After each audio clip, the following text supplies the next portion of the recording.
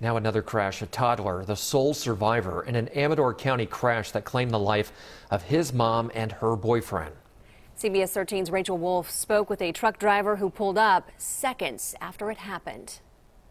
And I was around the bend when it all happened. I just came around the corner and there it was.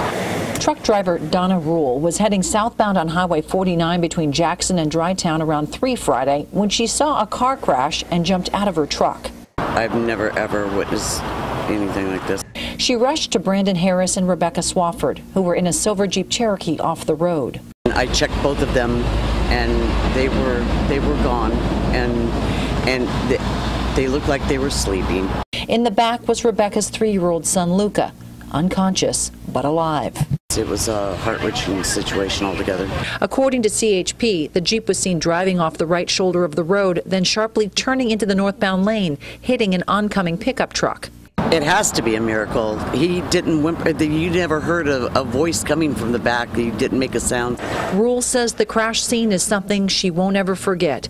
She hopes the community remembers little Luca in their prayers and has a message for the victim's family. I'm so happy that the little boy survived, and I do send my deepest condolences to the family, and I know their hearts are breaking, but they were at peace. They were at peace. I want to let them know that.